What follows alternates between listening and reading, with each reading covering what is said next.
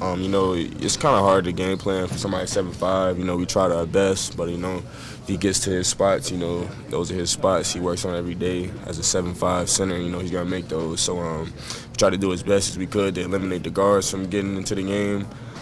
But you know, we just fell short. Yeah, I feel like you know they're a great 3-point shooting team just to start off with. But when you're trying to guard somebody who's 7'5", you're gonna need a little extra help from your guard. So us trying to go in there and dig to help out DJ or whoever was checking them at the time opened up shots for them. You know, I think everybody learned the value of winning and what it can actually do. You know, a lot of people say you want to be winners, but you know, you actually go out there and do it, and you experience it.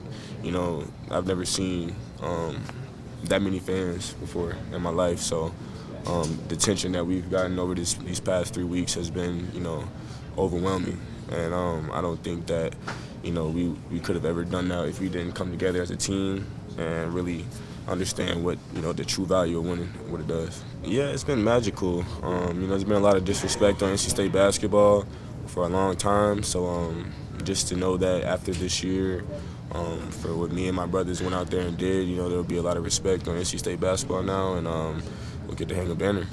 Yeah, it was crazy, man. You know, as a basketball player, this is like the mountaintop.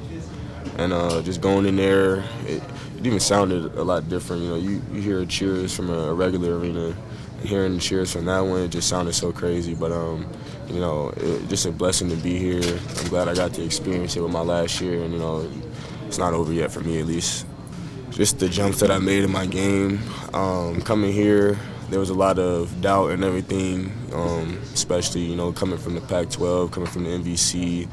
You know, ACC is a big, you know, strong conference and everything. So for me to have so much doubt going in and then to prove everybody wrong yet again, you know, that's DJ Horne.